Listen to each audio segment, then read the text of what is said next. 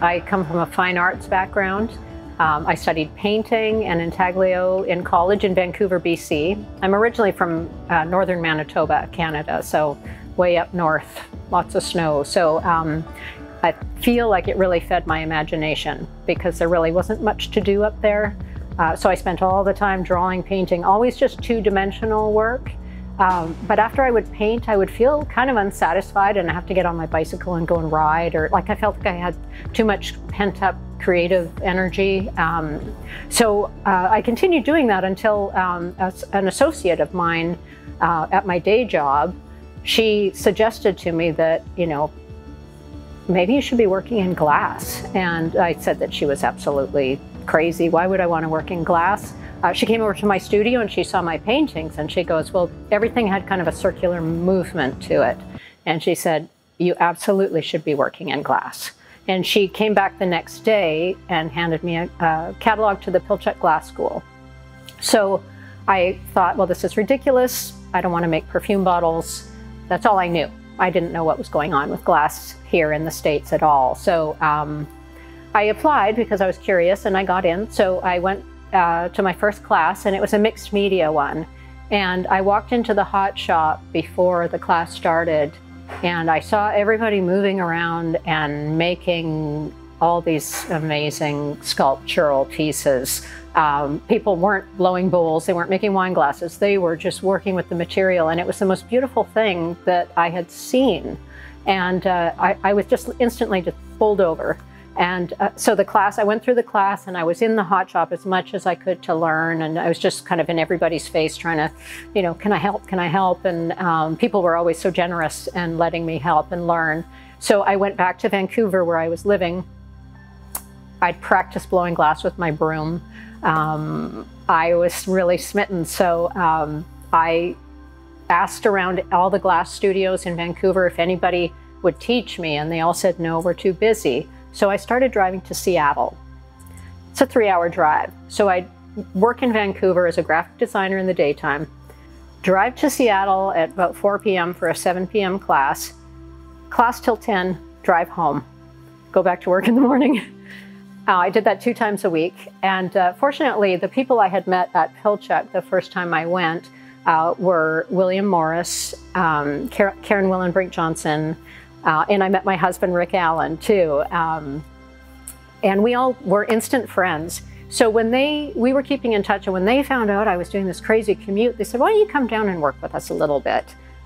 You know, we could use an extra hand. So I did that, and then they saw that I was absolutely, you know, just obsessed and needed to learn, and they just invited me to come down every week. So I learned a lot from apprenticing with them. During that time, my relationship with Rick blossomed, and we got married, so I moved there permanently. And then William Morris asked if I could work on his team. He had a special project, needed an extra hand. So I was really lucky to work with that team and with him. I was there for about 5 years. I never had a formal glass education except for taking short workshops here and there. But working with them, I realized that they're not working as glass blowers. They're working as artists. They're working as sculptors. So I would walk in the morning, and Bill would be like, "Well, I'm not really sure what we're going to make," and then he'd start working, and you could see that this idea took form, and then all the soul and vision went into the work, and I would just be like, just blown away at what was being done every day, and I learned so much, and working with him too, he was so generous. He wanted to kind of bring out the best in everybody, so he knew I had a painting background, so he'd say, "Hey, Shelley, what colors can I use for this? Or can you make me a bit that's going to be like, you know, painterly?" Or, you know, he'd kind of try and draw that out. So I also felt very, you know, honored that he wanted to work in that method with his assistants. And then from then, Rick and I had been married. We bought a place that we could start our own glass shop. Got a glass studio going, so I left working with Bill. Rick kept working with him as his cold worker for a few more years until he retired. And in the meantime, I got, you know, my own work, the momentum going, and started showing, and yeah, and then it just kind of snowballed, and we're here today, yeah. And we still have our shop going. It's been I'd say 17 years since we started our shop. And I think that what I'm finding, like even, you know, today I feel so lucky to get invited to places to work with, you know, a whole new group of people and to, you know, kind of demonstrate and share. Like today, I feel like I learned so much. You know, every day that I go in and work with glass, I learn so much. So it's definitely a lifetime medium, and that satisfaction with working with the material is fully there. Like I feel like I have used, you know, the full spatial movement and development of sculpture because it's just, you know, your focus is so intense, the piece is constantly moving. So it's really a remarkable material to work with. I would say, so when you start learning to blow glass, you have to just use transparent and really basic forms. But because I have the fine arts background and had worked as a painter and a graphic designer, and, you know, I had the idea of layering paint, the way, you know, mixing colors. So once I got more of a handle on glass, I started trying to work like I would on a painting on the sculpture. So a lot of the textures, and they do look very stone-like in certain lighting, but if you hold them up or the light shines, you'll see the light pass through the piece and, you know, light up certain areas that might be more translucent. So that's where it's kind of a really continues to be challenging, because I want to have that play. Like I would want the piece to change throughout the day as the sun passes by. And the whole working with the animal forms and natural forms, that came from my childhood. I've just spent as much time as I can outside. I'm always like, if I can be outside, it doesn't matter what the weather is, I'm really happy. If I'm not working in the hot shop, I try and just be, you know, either gardening, hiking, drawing, but just all outside. I just feel more at home there. And I spent a lot of time just observing like insects and animals, and we live rurally, so I see a lot. We've had mountain lions pass through our property, wolves, lots of deer, plenty of deer. So I get a lot of face time. So that's why today I chose the deer, because I have a lot of time staring face to face with deer. So it's definitely, I like to work with what I see. And then just use the patterns to kind of heighten the experience of looking at the animal.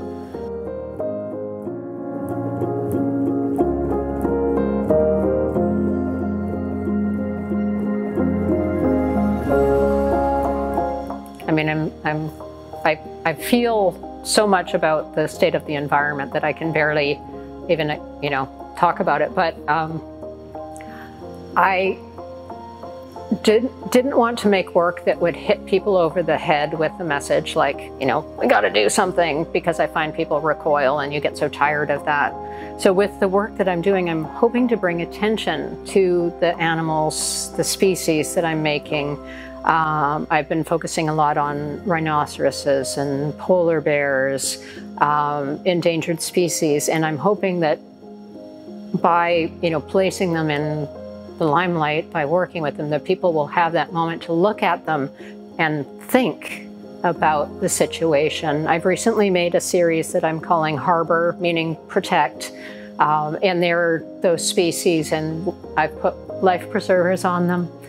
They're in the Studio A, so you can take a look at them there. But and so they're a little bit humorous, but I wanted the message to be hopeful. I want it to be like we can still do something about it. Like, please pay attention. But I want it to be a good, more lighthearted way to get across, so that it stays all positive.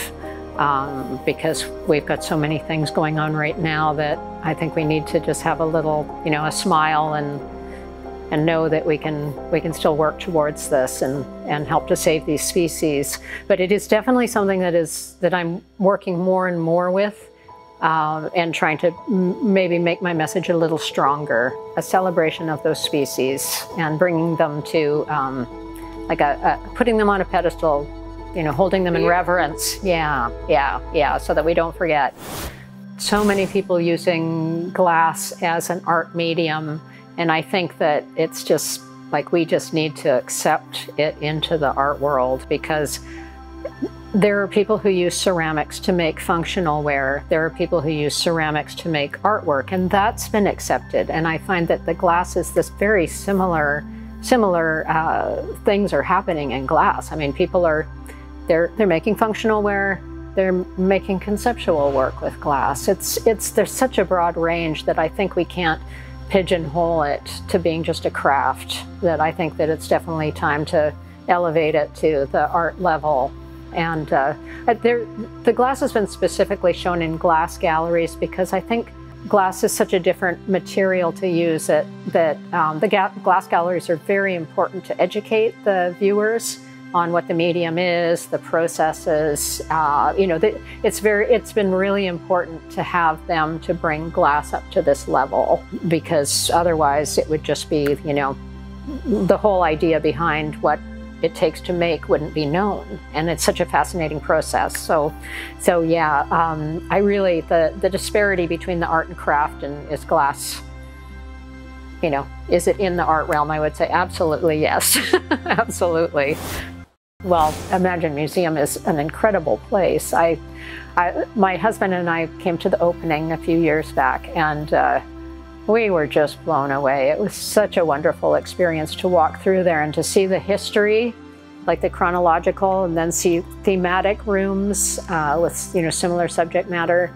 I just found it's absolutely important for the education of the public, and I think it also being so accessible to the public is really important, because oftentimes people won't go to a gallery if they don't know what, you know, they don't know how to express themselves about artwork, but they'll tend to go to a museum, you know, and it's so welcoming. It's got such bright colors, and it's just a really comfortable place to go and to feel comfortable no matter what you know about artwork or glass. Yeah, I think a place like that is so valuable, and I'm so thrilled to be part of it. The team is so important, and when I first started my shop, I was like, oh my goodness, I've got to have, like, to get the momentum going, I've got to have a team that comes in every week.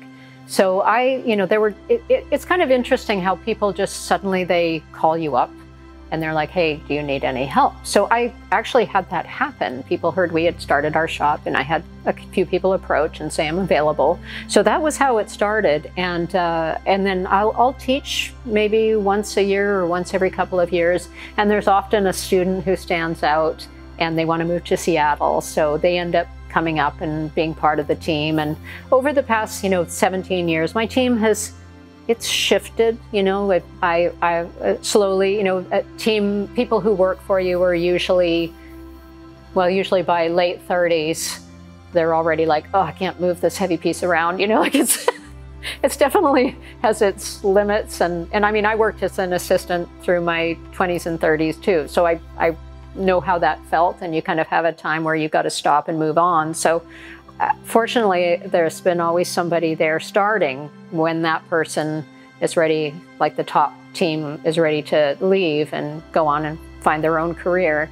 Then that person has learned enough to kind of move up to that level. So I usually have between 1 to 4 people who I work with, depending on the scale.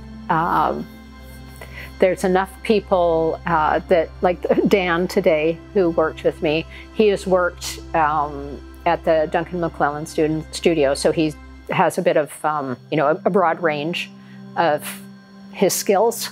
So I had no hesitation because he contacted saying, do you need a hand? And so I, you know, asked him where he worked, and he told me. I was like, oh, absolutely, you can come in and help. And Noah had never done that kind of work before.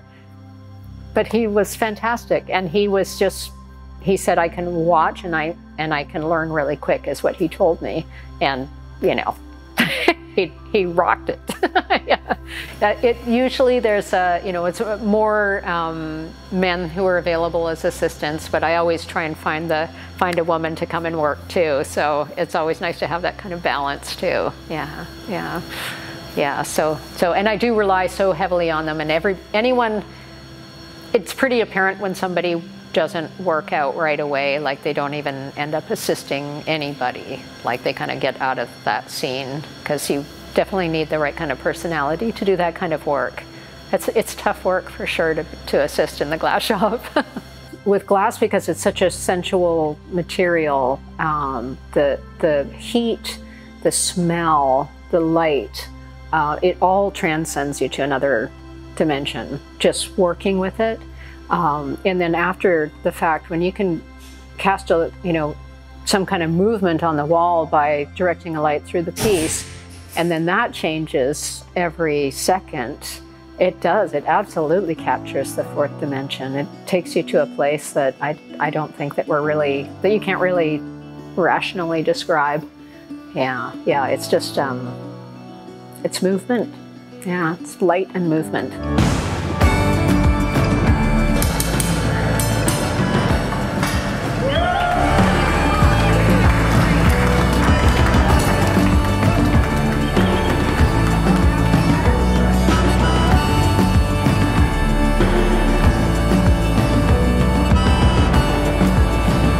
Shelley Muzylowski-Allen. This is for Imagine Museum.